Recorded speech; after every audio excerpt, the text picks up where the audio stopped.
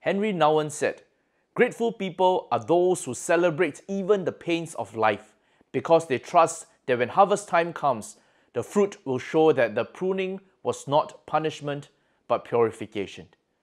I'm gradually learning that the call to gratitude asks us to say, everything is grace. We must fully embrace our past with gratitude towards a God who deals with us with grace. So as we celebrated our church's 58th anniversary last week, our hearts are filled with gratitude. And now we transit into a season of Advent.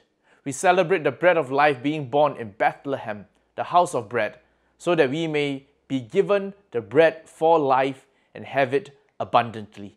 And for that we give thanks and praises to God and learn to say, everything is grace.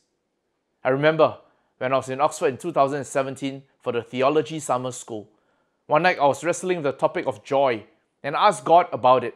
A few minutes later I walked into the student lounge and there was an elderly lady there. Of the thousands of summer school students, I ran into this lady who has been a missionary to Thailand for over 40 years. And so we had this long conversation about joy, and I've never spoken so much to a stranger before. At the end, she shared this verse, Psalm 16 verse 1, "You will make known to me the path of life. In the presence of God is the fullness of joy.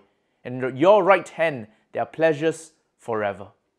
May we find joy and gratitude as we practice the presence of God in all areas of our lives, past, present, and future, and say, everything is grace. God bless.